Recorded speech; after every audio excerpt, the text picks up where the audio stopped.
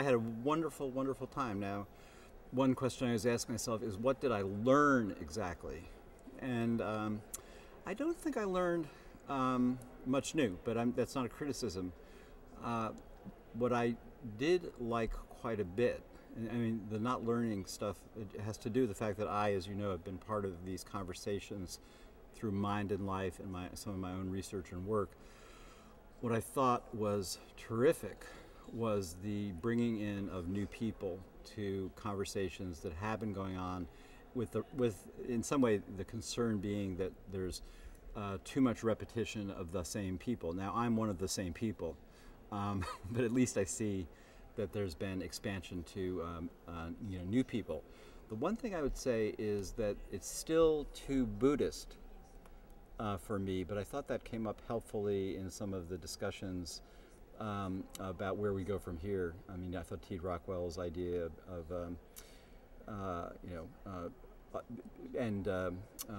Anne's comments about expansiveness. I mean, one problem, I'll shut up in 1 second on this point, that we saw at the meetings in Washington when we looked around, as usual, there's one or two black persons in the audience. There's an interesting question here. I mean, about how one. I mean, that community.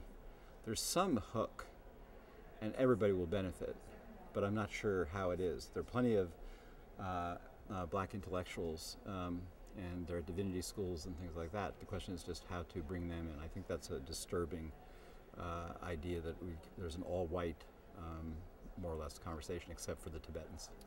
It is true that in terms of the makeup of the discussants,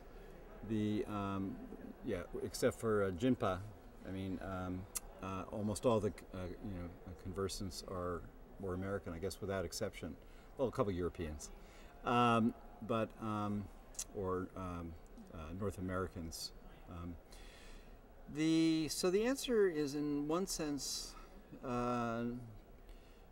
I felt that I was engaging again with perspectives from different traditions, in part because of the extraordinary expertise. I mean, we're talking about people, in many cases, like George Dreyfus et al., who were monks living in other parts of the world for 15 years or so. A very wise Dutch friend of mine often points out the difference between converts and the original people, and I noticed some differences there. I mean, I think that someone like Alan Wallace, for example, his view of things is so obviously influenced by his Christian father, theologian, as well as this, and he doesn't always isn't always clear about that. So I feel like I'm in the presence of someone who's very much like myself, comes from similar roots and things like that.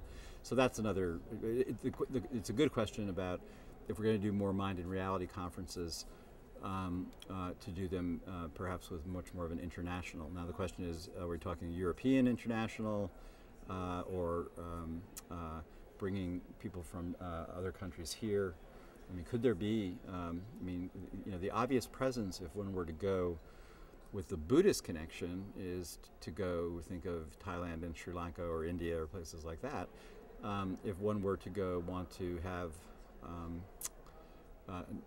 go outside of Buddhism to contemplative traditions, or even non-contemplative traditions, just practices which have conceptions of human flourishing and ethical life. One could go anywhere, Africa or you name it. I thought it was wonderful. I really appreciated, this has to do with my American philosopher of mind colleagues who knew nothing about these conversations, how easily,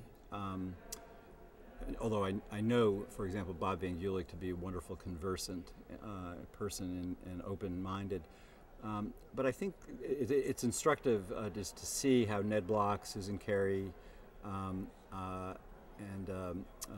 T. Rockwell is exceptional a little bit because he's very interested in Indian philosophy, but didn't know much about Buddhism before. But that our conversations in Western analytic philosophy about self, personhood, and so on really they resonated for the philosophers. It wasn't just people being sort of curious and nice. I mean, I think there's like I've seen over the past 10 years of my own work, boy, this is interesting. This is very interesting.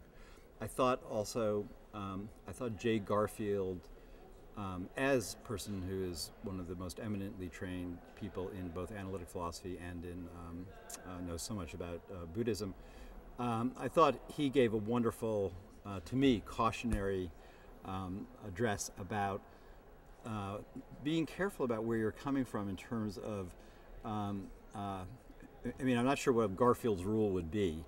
Is it be aware of what conceptual apparatus or model you're bringing to your discussion of any other tradition, or don't bring any at all. I don't think Jay could have meant that, and I'm interested to ask him more about that, because you just can't do it that way. You have to bring some interpretive tool, but we do need to beware bringing our own interpretive tradition and say, well, since we have these three traditions, Kantianism, utilitarianism, and virtue theory, which one or which combinations of those were they doing? They might be doing something completely different. And I thought I thought